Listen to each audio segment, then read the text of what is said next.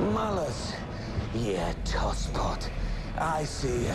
Hey guys, welcome to Film Learnin, the show dedicated to learning some filmmaking and learn good. And how about we just skip that part where I say I'm working on the Marvel template and it's not this episode and just jump into some requests. So a whole bunch of you asked for a Mallus voice effect from Legends of Tomorrow. So that's what we're doing today. Right, Lawrence? My God. Okay. Now guys, before we get into the effect, I just want to let you know I have a bunch of affiliate links down in the description for VideoHive, Action VFX, and Filmstro, so be sure and check them out and help support the channel. Now in order to complete this effect, you need to do your best impression of John Noble, the actor who portrays Mallus. Now you may be asking, who's John Noble? Have you ever seen the show Fringe? Yeah, he's that guy. And he was also that guy in Return of the King that was in that really creepy eating scene that was just really out of place. Yeah, that's the one. Either way, let's have a listen to my impression. The girl is empty. Long before you arrived, she was mine. So, something like that.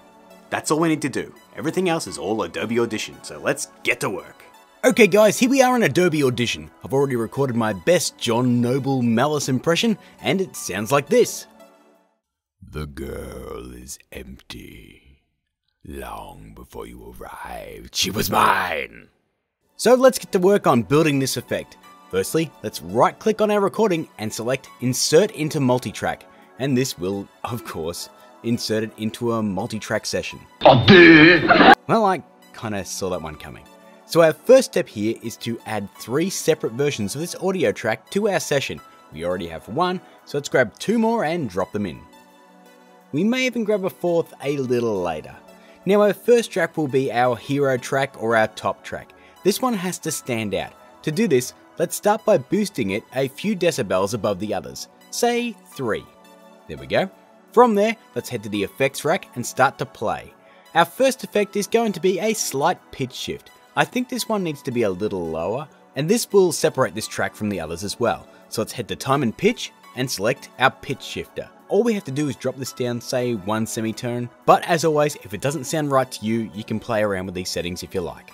Next, let's beef this track up a little bit. Head back to the rack, head down to special and select vocal enhancer.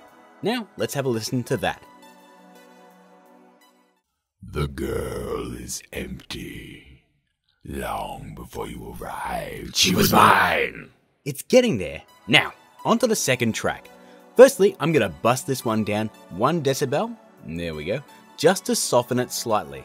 From there, it's over to the effects rack again, and our first port of call is to add some bass mon. So let's head to filter and EQ and add FFT filter. Now if you've seen any of my other bassy tutorials, you know what's up right now. We're going to grab our line here and set it to default like so. Then we'll add a point, drag our line up, add another point, add 1 more, and then we'll drag it back down. This gives us a really nice beefy bass boost. Next, it's time to add a little reverb. For this, we're going to head to Reverb. Thank you. Only this time we're heading to full reverb. From the drop-down menu, we'll be selecting Great Hall. Now, the decay time here is a little too long.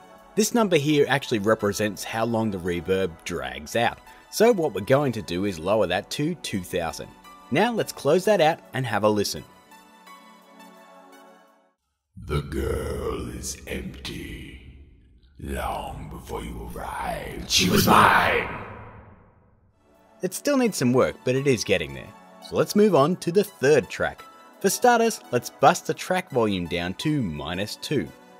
From there, I'm going to lower the pitch on this track, and this time we're going to leave it on the default -4 semitones. Next, let's also add a vocal enhancer, just like with our top track, like so. And lastly, let's apply a quick reverb effect. From the drop-down menu, we'll simply select Thickener. Now let's have a listen to that. The girl is empty. Long before you arrived, she was mine. It's sounding pretty sweet, but I want to add a bit of extra demon when he raises his voice, like maybe a burst of voice or something. So let's add a 4th track, and then we'll trim it to the shouty part right here. We'll then follow that up by busting it down to -3 in volume. The only other thing I think I'll do here is head to the effects rack, head to chorus and flanger and add flanger. And ironically, we're going to grab Hal's chorus from the drop down menu. Now, let's have a listen to that. The girl is empty. Long before you arrived, she was mine! Nice. Now guys, whether you want to do this or not, totally up to you. Let's now right click and export the entire session like so. Once our mixdown is exported, we have one last step.